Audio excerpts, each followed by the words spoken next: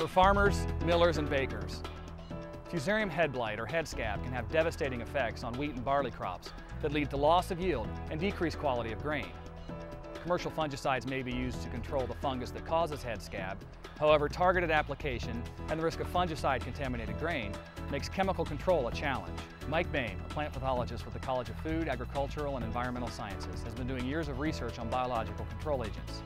In partnership with the USDA and other commercial interests, researchers are on the verge of a breakthrough product that will provide a green alternative in the fight against head scab.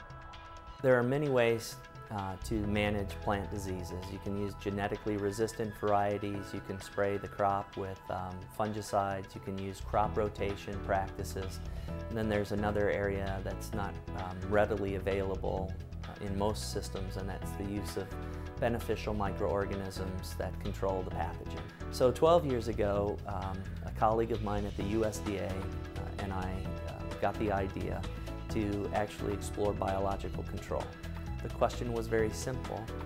Could we find microorganisms that live on wheat flowers that have some kind of anti-pathogen capability?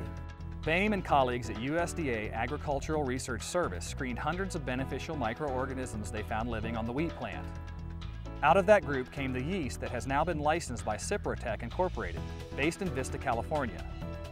The company is currently developing a product that allows the biocontrol agent to be mixed with traditional fungicides and sprayed on the crops during a brief window in the spring when the crops are susceptible to infection. The development of this technology has the potential to increase yields during extremely severe Fusarium head blight years by as much as 50%, and probably as much as $1 billion a year savings to farmers, millers, and producers. The product is projected to be available by 2014. For Comtech New Media, I'm John Rice.